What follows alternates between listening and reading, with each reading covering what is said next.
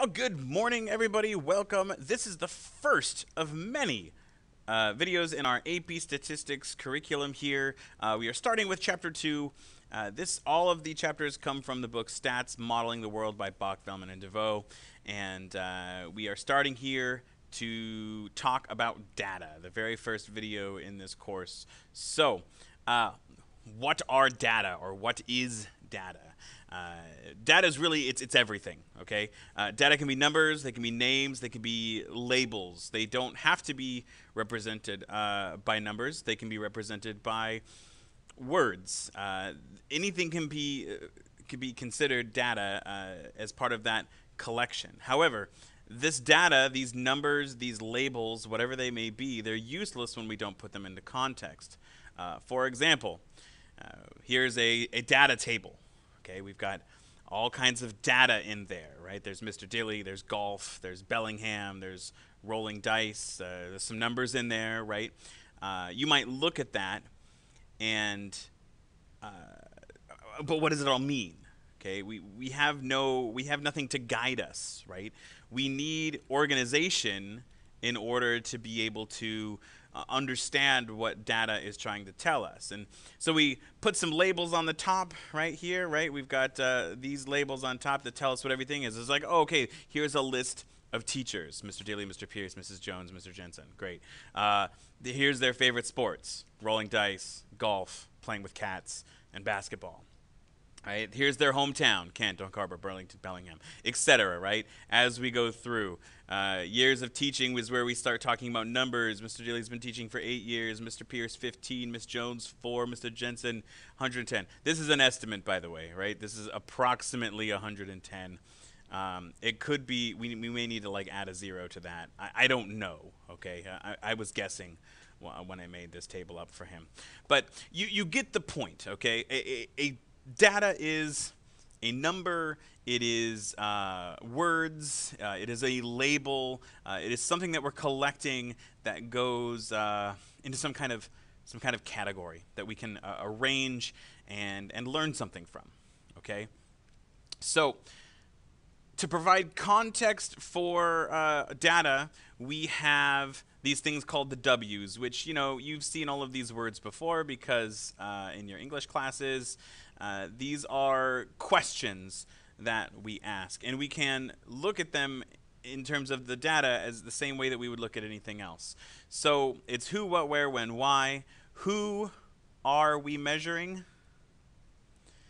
That is, are we measuring people? Are we measuring the length of airplane wings? Are we measuring the distance of the rivets that has to be placed into an airplane wing, right? Who are we measuring? The who doesn't have to be a person. It can be a thing, okay? What are we measuring, right? What are we measuring? And in what units? Are we measuring the length of something? Are we measuring how long something takes? Are we measuring the temperature? There's many things that we can be measuring. The what is kind of telling us a variable, right? It's telling us what is the thing that we are measuring. When was it measured? This makes a difference. When something was measured, if something was measured in 1992 versus 2012, they may have very different results because time plays a factor, and there's lots of things that change in that amount of time. Same thing with where was it measured. The place that something was measured also makes a difference, because if we're measuring like annual rainfall is different in Washington State than it is in Nevada, right? Or in Colorado, okay? The land masses are different. So knowing where something was measured also gives us a clue as to what the data means. Why was it measured? What was the purpose of the study? Right? The purpose of the study gives us a clue as to, first of all, what it is, what we're measuring, but it also tells us, like, purpose, right? Things that people were thinking about when they did that. Also, how was it measured? Did we give people a survey? Did we grab random rivets off of the manufacturing line? Did we look in a computer database and randomly pull individuals from there? Okay. How it was measured is also important. Major note here, the who and the what are probably the most essential. Everything else is giving us information about the data, but the who and the what tell us very specifics of what it is we need. So we have a data table here, another data table here. We can see from this data table the who and the what. Okay, so here's my who's. Those are the rows. Who. Everything over here on the right is information about the who. So Catherine H. was shipped to Ohio. What she bought was this price. The area code was this. Her previous CD purchase was Nashville, right? Okay, these are CD purchases apparently. This is all information about Catherine H. So the who, in this case, is the row. The what information is up here, right? These up here were the variables measured. Because we have a different state and country for places. We have different prices for people, area codes. These are all different things that were measured. These are the different variables that are associated with the who. So let's talk a little bit more about the who. What is the who, okay? The who of the data tells us the individual cases for which or whom we have collected data. If the individuals who answer a survey, we call these things respondents, okay? People who we experiment on are usually called subjects or participants. If it's an animal, we call them experimental units. These are all vocabulary words that we use to describe the who of a data set.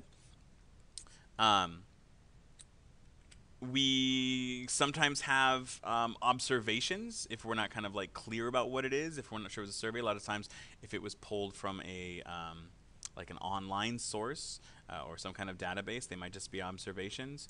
But again, we need to know the who of the data so we can learn what the data says, right?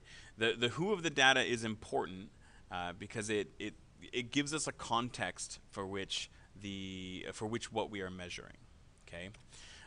So what about the what and the why? The variables are characteristics recorded about each individual. Variables should have a name that identify what has been measured. And to understand these variables, you must think about what you want to know. So, for example, okay, well, actually I shouldn't say for example yet. Variables, one thing that we need to be careful of when we're talking about variables is that they have a different meaning in statistics than you might have remembered in your other math classes. In algebra and advanced algebra, pre-calculus, whatever, variable is like x or y, and it's the placeholder for a number or an expression.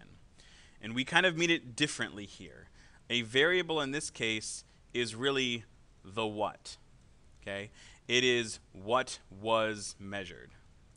We're going to erase that sign right there. It was what was measured. It gives us an idea. A variable is what was measured from the who that we did end up measuring for something. And we can have many variables measured for one who. Like I said, going back to this data table, we have many variables. Shipped to state / country, that's a variable. Price is a variable. Area code is a variable. Notice that not all of these has numbers as answers, right? Nashville, Orange County, none of those aren't all the same things. So to understand these variables, you got to think about what you want to know. Some variables have units that tell us how each value has been measured and to tell you the scale of that measurement. You've got a list of the different things that the different base units for different things that we measure, right? Like distance, we have meters, mass, kilograms, etc. There are two types of variables: a categorical variable or sometimes called a qualitative variable. It shows the names and categories, variable names, categories, and answers questions about how cases fall into those categories. So, for example, a category example might be your gender or sex, your race, ethnicity. Think of it. I kind of think of it like there's buckets, right?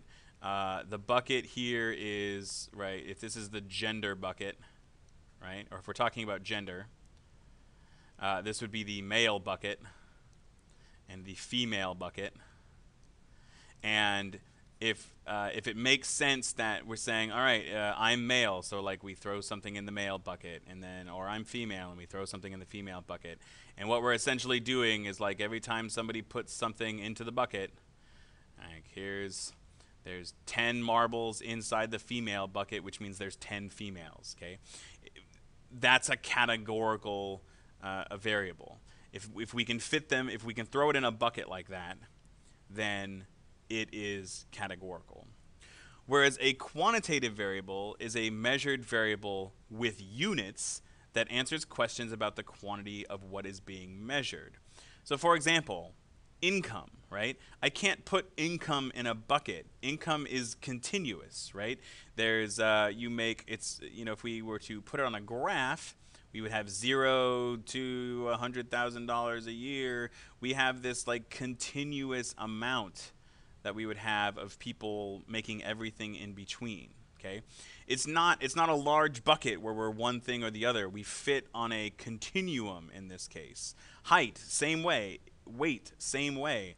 They're fitting onto a continuum of things instead of being thrown inside buckets. Okay. Notice also units. All of these have units. Okay. Categorical variables in general do not have units. So if it has a unit, it's most likely a quantitative variable. However, if it doesn't have a unit, that doesn't mean that it's not quantitative. Again, the main thing we need to be able to do to figure out if it is a categorical or quantitative is to ask about the why of the analysis. Why is something being measured? The questions we ask a variable shape what we think about how we treat the variable. Because there are some cases where you might have something where you're not sure if it's categorical or quantitative. For example, in a student evaluation of instruction at a large university, one question asks students to evaluate the statement, the instructor was generally interested in teaching, on the following scale, 1, 2, 3, 4, 5. Is this categorical or is this quantitative? It has numbers, so we might be tempted to think it's quantitative. It's also on a continuous scale. We might be tempted to think it's quantitative, right? But on the other hand, we also can think about this. I'll go back to this slide. This could also be another bucket example, right? We've got 5 buckets that we're going to be putting our answers in. The 1, 2, 3, 4, or 5 buckets. We can say that this many people thought it was a 1, and this many people thought it was a 2, and this many people thought it was a 3. This many people thought it was a 4, and this many people thought it was a 5. Okay. We could think about it in terms of buckets. So is this categorical or is this quantitative? There could be something for both. There's an order to these ratings, but there's no natural units. Variables like this that could be quantitative or categorical, we sometimes call ordinal variables. Now, this is not a terribly important vocabulary word that you should know. However, an ordinal variable can be categorical or quantitative, and we need to look at the why in order to decide what exactly it is. Okay. So there's our who, what, why.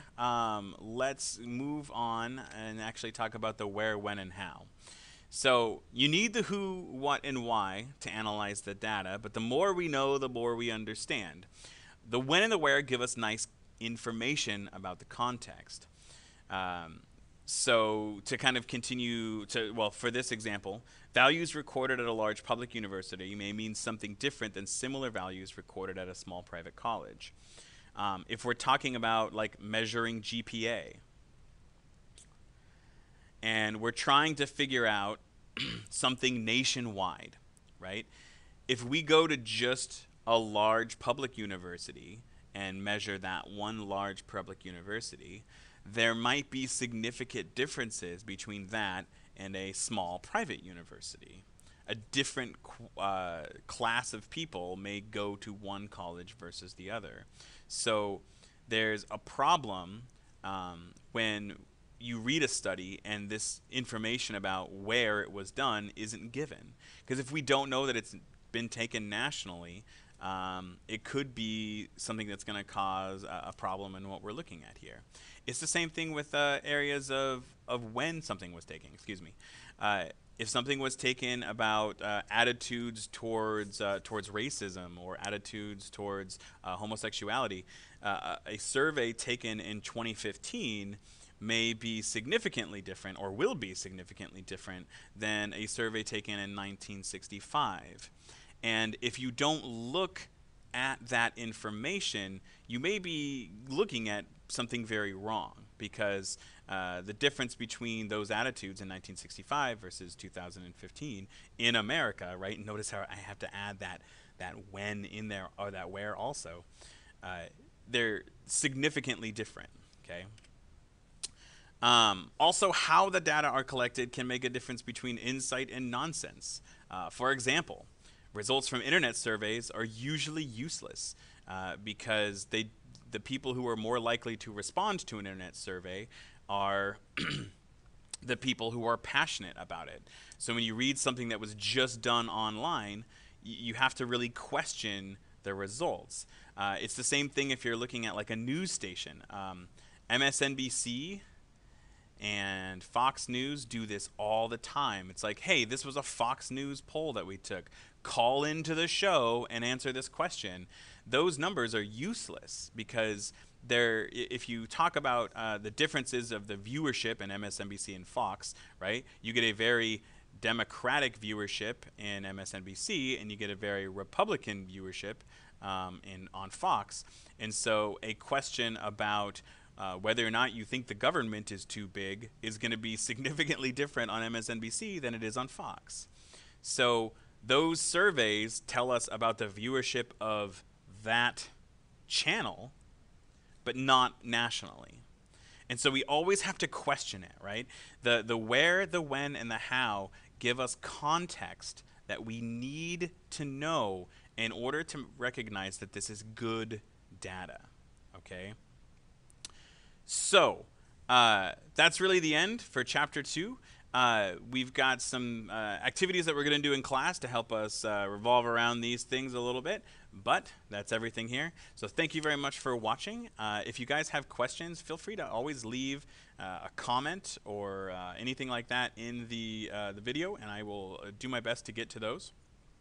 And if you want to contact me in class or on Canvas or by email, all of those things are fantastic, okay?